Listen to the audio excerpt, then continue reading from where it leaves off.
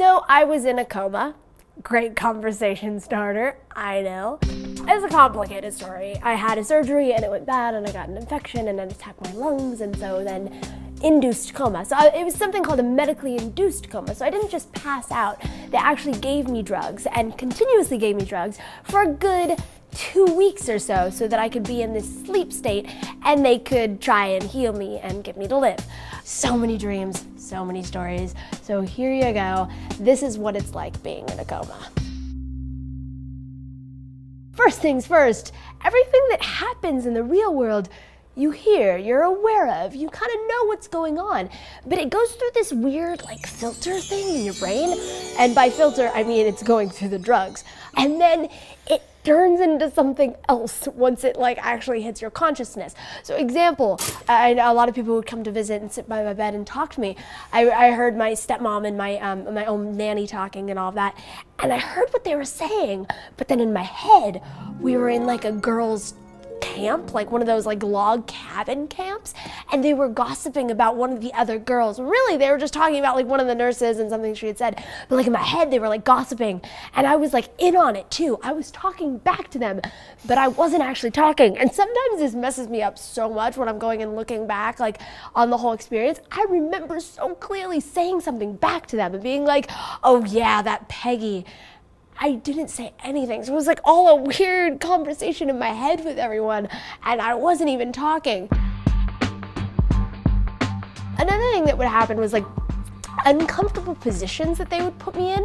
My brain would make up a story for why I was in those positions. At one point they had to actually tilt the bed in something called Trendelenburg, which is literally tipping you upside down. So there I was upside down and swollen like a balloon at that point, and in my head I was going in this weird hammock thing, and then I remember I got my foot caught in the hammock, and so I was hanging upside down, and I was this is so weird, why can't I move? I should just be able to pull myself up. But then logic doesn't really work very well. The best part though, and the thing that kind of inspired a whole trip after I got out of the coma, was all of my Alaska hallucinations. I've never been to Alaska. I've never shown any interest in Alaska. But for some reason, while I was asleep, I kept going to Alaska in my head, and it was so beautiful. It was pine trees and coves, and I remember just sitting there and just staring at the most beautiful scenery ever for hours and hours, and there'd be a little deer off in the corner, and it would be freezing cold, but I didn't care. Turns out I was getting ice packed the whole time. So I had a crazy high fever with a crazy high infection, and what they do for that is they put ice packs all around you. That's literally the most advanced thing they can come up with. So being iced, I guess somewhere in my brain I thought ice, Alaska, totally makes sense. One of the funny things too was the way that people's voices, if I liked the person who was talking and I felt safe there, it would affect what was going on in my head. And I didn't notice this at the time, but once I came out, I kind of studied the whole experience. But every time it was my mom or my dad or people that I loved, it was someplace beautiful and it was comforting.